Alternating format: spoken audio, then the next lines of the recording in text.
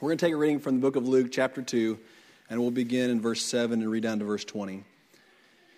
It says this, speaking of Mary. And she brought forth her firstborn son and wrapped him in swaddling clothes and laid him in a manger, because there was no room for them in the inn.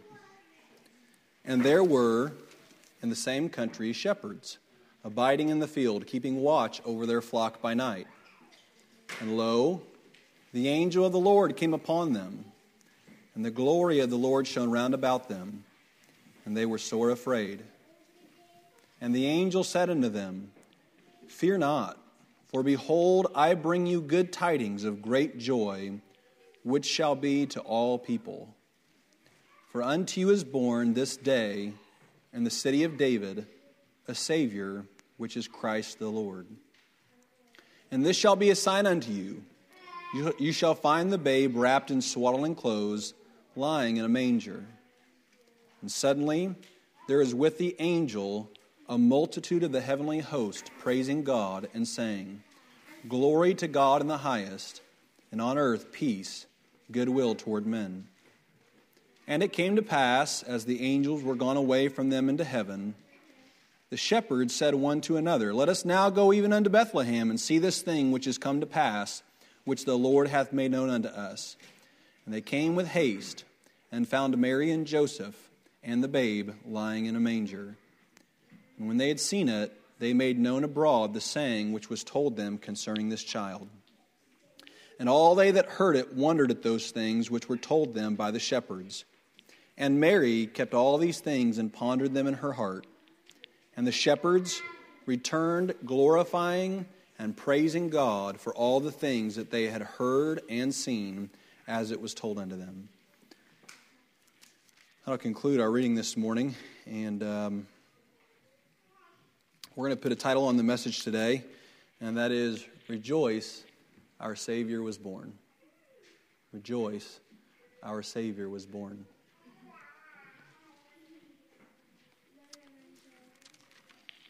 I love reading through that scripture. The last couple weeks I've read over the Christmas story, I guess you would call it, many times.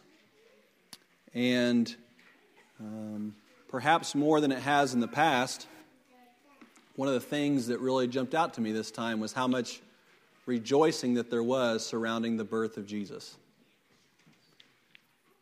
God in His Word directs us at times that we're to put forward certain attitudes at certain periods of time.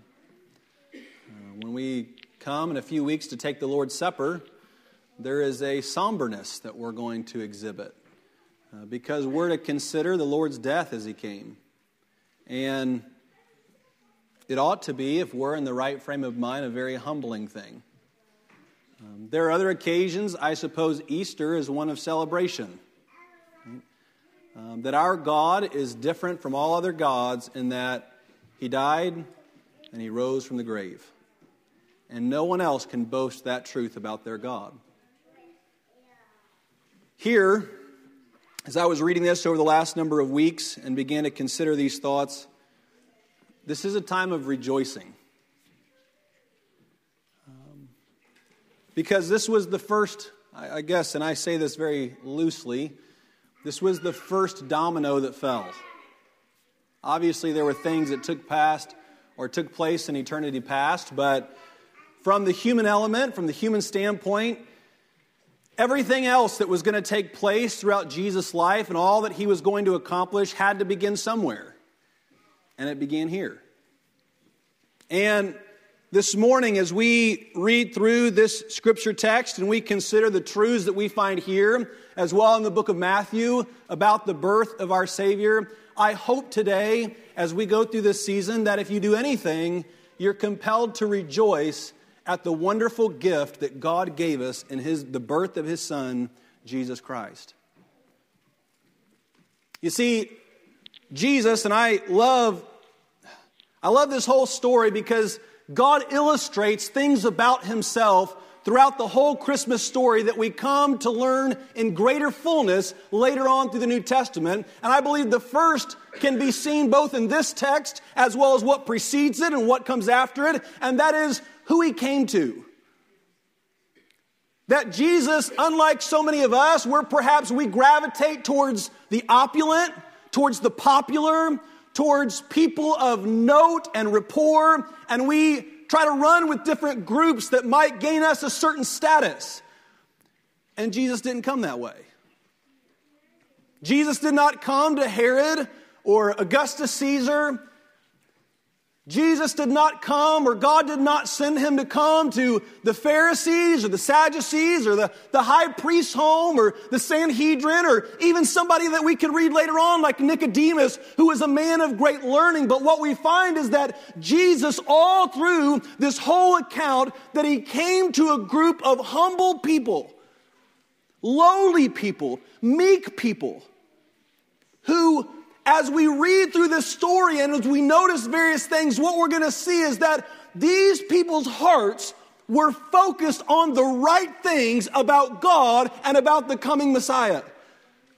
Whilst other people were looking for a Messiah to come with great power and overthrow the Roman government, while other people were looking for a man in the same nature as Saul, the king, the first king of Israel, who the Bible says that his stature was so great that his head was above all the other men's, or his shoulders was the other men's heads. That's not the way that these people were looking for the coming Messiah. But rather, these people were looking for something more than what the eye could perceive, and because they were wanting something spiritual, God revealed and showed the greatest gift mankind could ever have to these humble people. I'll contend this morning that God does the same today. God reveals himself to us when our hearts are humble and really desiring to see him for who he is. Here, I want us to notice as we go through these few verses and we talk about some of these things, that who the people were that all rejoiced at Jesus coming. We find the first one being his own mother Mary. Now, for some reason, I always have, and on Friday I talked about this at the chapel services, but to me, Mary and the spirit of Hannah, Samuel's mother, they're just very linked to me. I think it's because of the way that they prayed. There is this deep humility in the way that Mary portrays herself to the Lord and to the angel of the Lord. The things, the little that we have left behind about who she was and what she did. But God came down to this young, humble, virgin woman, and he sends his angel Gabriel to come and to announce that this wonderful thing, which had been prophesied for approximately 400 years, all the way back in Genesis chapter 3, verse 15, the Bible gives us the first prophecy of the coming Messiah, that he would come through the womb of a virgin. And so for generations and for thousands of years, prophets and kings and all numbers of people are awaiting this triumphant entrance of the Messiah to come. And prophecy after prophecy is layered one upon the other about who he's going to be and what he's going to accomplish. And yet when God comes, he sends his angel Gabriel into the home of this woman, and he reveals to her what he's going to do, because she was a meek and a humble, lowly servant of the Lord. Some people speculate that she was as young as 16, 17 years old. I don't know how old she was, but she was likely very young. And the angel appears to her, and he tries to greet her in a salutation that is disarming. And yet she's pretty overwhelmed by what she's saying, and she's afraid. And the Lord says, "You have found great favor in the sight of God." He continues to tell her the story. And what always amazes me about Mary is that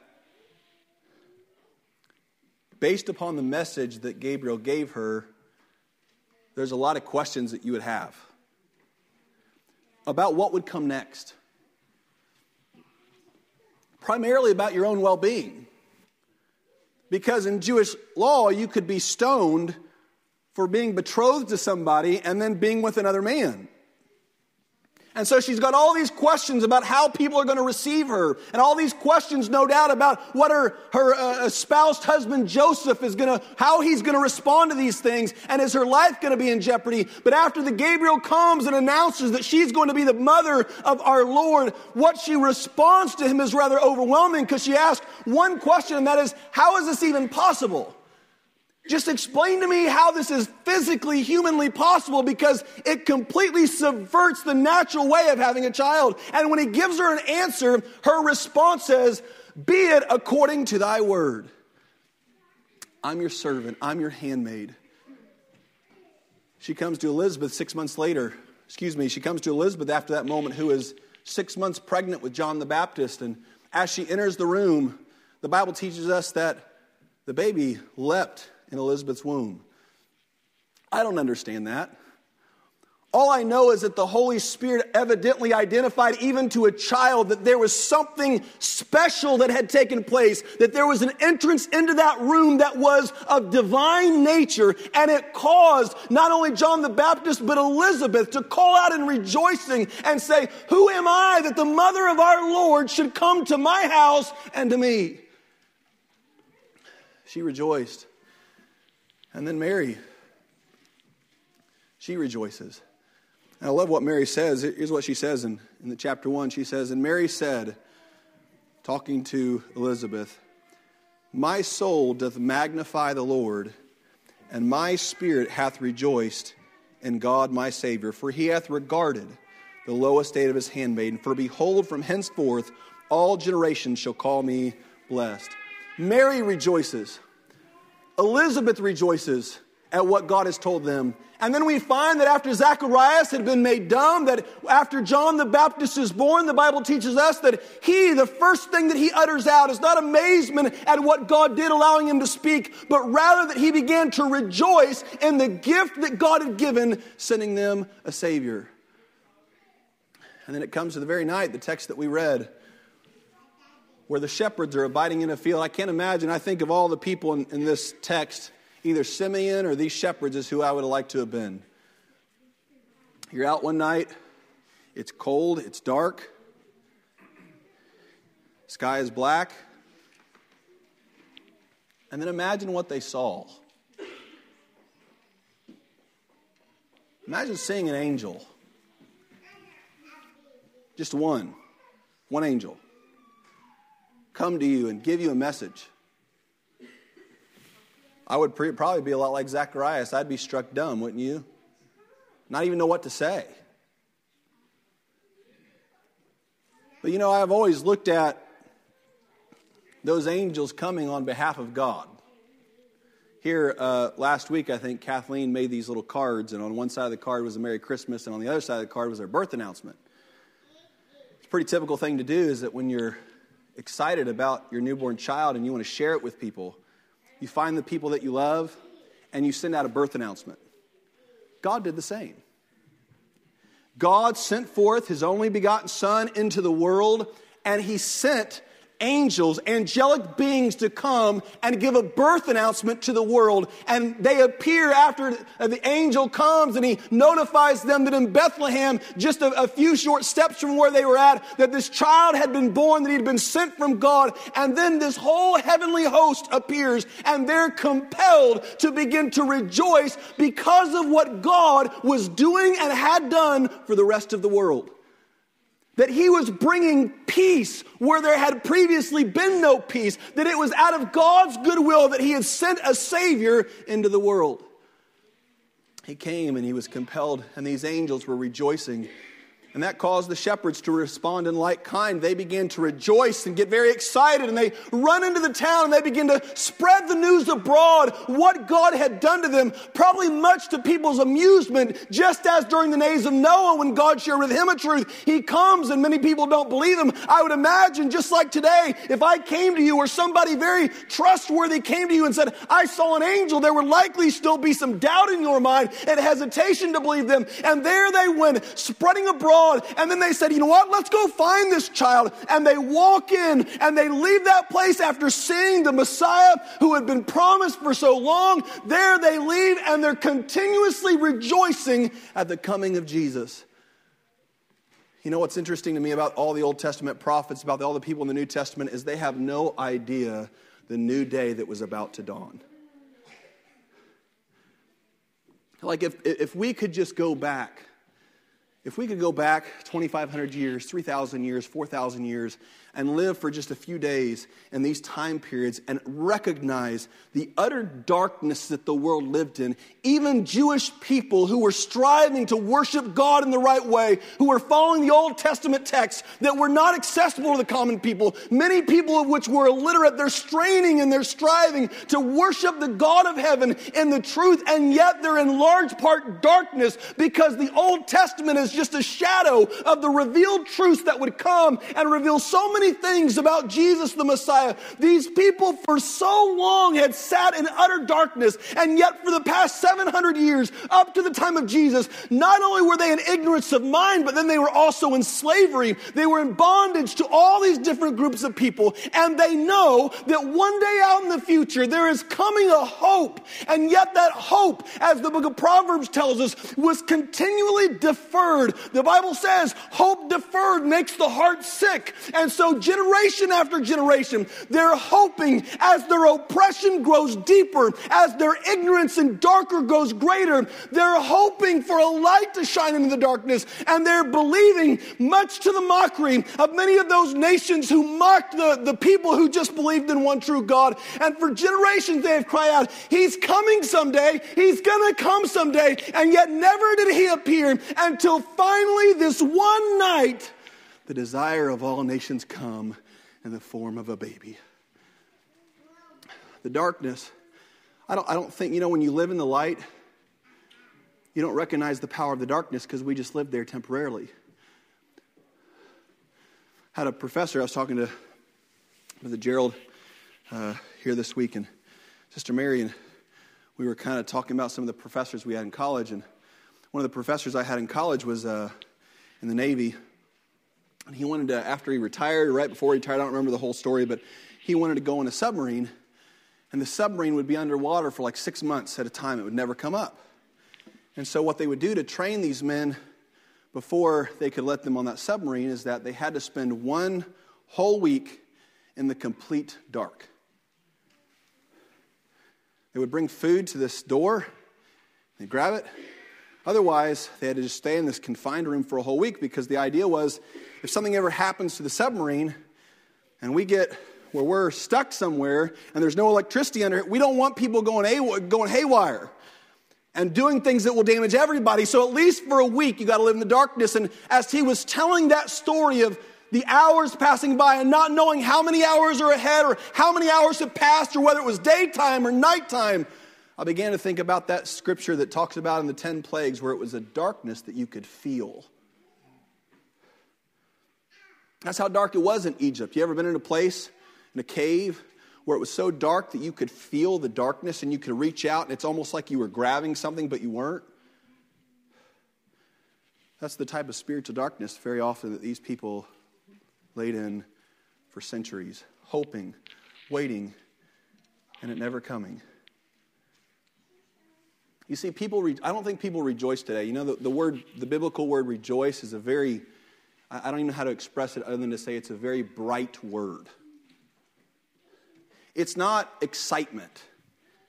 It's not happiness. It's not well, that's great, and then after the day's over, you fall asleep and you forget about it. That's not what the biblical word rejoicing means. You see, because that we don't have great need today, we don't have great rejoicing, because those two things go hand in hand. The greatest need we ever find ourselves in is generally medical need. One of your spouse or one of your family members, or perhaps during this tornado, you can't get a hold of somebody, and it perhaps goes for days, and you're searching and you're hoping, or perhaps the ambulance comes and you're driving behind the ambulance and you're praying, and the last time you saw your family member, they look dead to you, and all these thoughts are going through your mind, and they go back behind these closed doors, and they're there for hours, and you don't hear the doctors, and you're calling out to God, and you're hoping, and you're praying, and you have this need, and there's no amount of money you can pay. There's no bailouts. There's no nothing. All you're dependent on is God, because you need Him more than anything. These people, they had great needs all the time. when I was in Belize this a couple months ago, there was a young man there that was 27 years old, and he didn't have any savings. He spent what he had. He was very grateful that I'd come over there, and that another brother Alex Shoulders had come over there. He was very grateful that we came, and he wanted to give us a gift. And so he gifted us something. And I learned from a different means that he didn't have enough money to buy it, and he didn't have any money saved. And so he gave us his gift, and it's kind of like the widow with the 2 mites. I mean, he just spent all he had to show appreciation. And as I was ending my trip there, I had some money that I had taken over to give away to people. And obviously what I was looking for is people had need. He lost a daughter just about a year and a half earlier that was a year and a half old. He now had a son. Unemployment rate through the roof. I saw a man in need. And when I handed him a little bit of an offering to help, the gratitude cannot be expressed. It didn't need to be expressed in words. It was expressed in the embrace and the look in his face. The deep appreciation. Today we exchange gifts, and if truth be told, they don't have a lot of value. And the reason is because we don't have a lot of need. These people, one after the other, had lived in darkness, had lived in despicable need, or desperate need, rather. And then, in the middle of that great need, as Zechariah says, the dayspring dawns. Another word for dayspring is sunrise. In the midst of that darkness, the sunrise, the Messiah, the hope, all the hope that we have in this life and all the hope we have in the life to come, there he is. I mean, can you imagine that? Imagine seeing this little baby, and you know all of your hope. That's why if you notice what Mary called him in her prayer, she rejoiced in God, her Savior, not her son. Before he was a son to her, he was a Savior to her. She looks upon this little baby. You know, I think she treated him differently than other kids. The other children that she had, by necessity. We tend to think in terms of parents to children that, you know, parents are superior. We have a degree of authority that God has entrusted us with, but in this case, that must have been very strange, shouldn't it? I know I'm entrusted with authority over Jesus, but he's entrusted with authority over me. I know in some cases I'm to provide for him, but he's going to provide everything for me. Imagine the Bible tells us of 2 more people who rejoiced at Jesus coming, and it was Simeon and Anna. You know what I love about the story of Simeon is that he was a devout man. That means he was a highly righteous man is what the Greek means in that. It's saying he's devout in his religious devotion. Right? He has a very dedicated, he does the right thing in short. And he's not looking as other people are looking for the Messiah. And it comes in the words, the way he expresses himself, it comes. You can see that. And God had revealed to him that the consolation of Israel would come.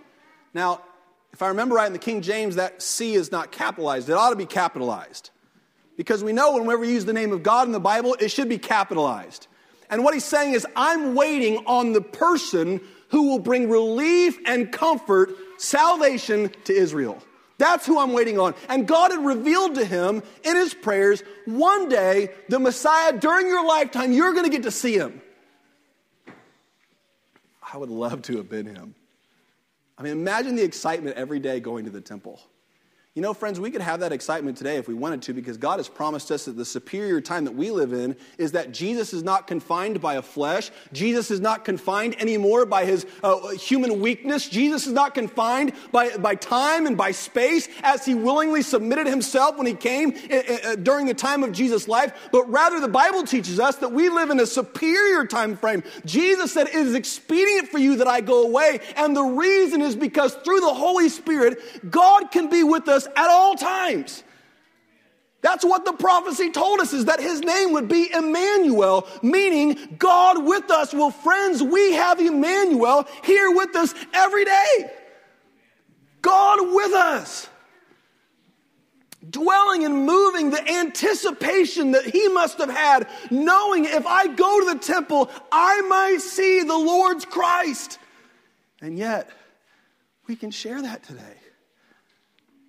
We've experienced that in the last year at times, having had a good service, anticipating another one that's coming the next day during revival or the next Sunday. God can grant that excitement, anticipation for us. And Simeon comes. You know, I love, because these are evidences of the Holy Spirit to me. You can find evidences of the Holy Spirit through the Old Testament, into the Gospels, of course in the New Testament and Paul's letters, but sometimes it's a little harder to discern in these times. But I love here with Simeon, the Lord, as Mary and Joseph went in and they fulfilled their customary sacrifice on the 8th day, and they got him circumcised. And as they're leaving, it seems to portray, Simeon is moved in his spirit. That's it. I would imagine to Mary and Joseph at first, Simeon probably seemed like a strange old man, coming and grabbing that child. But wouldn't you have? Like, wouldn't you have probably dropped all the niceties if you knew that that was the Messiah? That was the one who has been, you probably would have said, "Hi, my name is Simeon. Can I see your child?" No, you wouldn't have said that. You would have been in such a state of what? Rejoicing. You ever been at a ball game before, Brother Whitty, and you get so excited that you start celebrating with the people around you don't even know? Right? Start clasping their hands, and then you look back and you're like, well, that was kind of odd, wasn't it? I got caught up in the moment. I'll bet that's what Simeon did when he saw all of his hope. And here's what he says. It provided for him so much peace. He said, "Now let thy servant depart in peace." In other words, this: I don't need anything else in life but what I saw right here. I mean, that type of rejoicing extends beyond what words can say. Kathleen will readily tell you that the first few years we were married, I was a Scrooge. For real, I was a really big Scrooge, and I still fight the compulsion today. And the reason is very simple. Today, pageantry, pomp, circumstance, excess, parades, presents. That's the rejoicing that's done in Christmas. And it doesn't make sense. It doesn't make sense when you recognize our truest need and what God provided. I'll be honest with you, I feel very strange about giving gifts to my children at Christmas. Because I know as a child, guess what my focus was? It was the gift. Now, I'm not trying to go extreme here, but what I'm saying is this. I want my children to recognize more fully the great gift that God gave us in Jesus Christ. And in today's world, I don't know how to do that. I'm telling you this, I don't know how to make my children not just give words. We learn what to say. We learn how to decorate the house. But really, is the rejoicing, is the joy deeply felt because of God's gift of His Son? I pray it will be. This morning, I feel A joy that today you'll notice as these people are talking over and over, both in the first and second chapter of the book of Luke, that one of the things that they keep mentioning is that a light has come. We were in great darkness, and now we have a light. One of the things that I rejoice in the coming of Jesus Christ is that we have understanding about who He is, what He did, and what He desires to do. We have light. We can see and we can understand what God has done and what He will do in us. These people rejoiced that God had sent forth a light to Israel. And you'll notice in two different places, once by Simeon and once by Zacharias, once by Mary as well, they use the word to all people. That this light has shined to all people everywhere. This morning, I pray that God will give you the grace in your heart to more deeply appreciate the gift of Jesus Christ. I can't force that on you. I can't force it in myself. But when I see over and over these people all through this period rejoicing, there were even men, a lot of speculation about the Magi or the wise men, and the truth be told, we just don't know much. Right? A lot of speculation. In the end, we don't know that much concretely. Here's what we do know. These men came from a long way away, spent days, weeks, perhaps months traveling, following this light. When they got to Jesus, much different than portrayal is often shown, it wasn't the night He was born. It was probably a long way after that, months after that perhaps. And they get there. After this long months of journey, the Bible says they fell down to their knees and they worshiped. As is always the case, in our scripture text, I'll read one more verse. It was verse 11 of our scripture reading. It says this. If I could summarize all of Christmas in one verse, what perhaps touches me more deeply than any verse in the Bible about all of Christmas is verse 11 of chapter 2 of the book of Luke. It says this. For unto you is born this day in the city of David a Savior, which is Christ the Lord. He gave us a light. But in the end, the greatest thing that God ever gave us is that He gave us a Savior.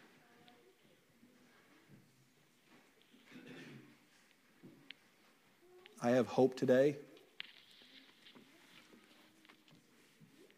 Very sincerely, down in my heart, down in my soul, I feel a deep hope. Not about the future of our country, not about the future of our church, not about all those things that ebbs and flows. Sometimes I feel really positive and like there's, some hope. But you know what is always there? You know a hope that is present, always abides, constantly. It is that God saved me and one day will finish that salvation work. I'm not saying I got to be saved again, meaning He saved me, but He's going to complete that whole work one day in eternity. Today, I pray that God would help you and help me to rejoice because Christ was born. And that's the greatest thing that we would ever need. Kathleen asks me every year, what do you want for Christmas? And I give her the same answer every year. Nothing. I don't want anything. Not that there's wrong with exchanging gifts. I don't have anything wrong with that. But there is a sense to which, haven't we been given the greatest gift in Jesus? And isn't He, as the song says, all that we need? I hope God will implant that in your heart, and He'll do that in mine. Does somebody have a word or a testimony on your heart today? That's our message this morning.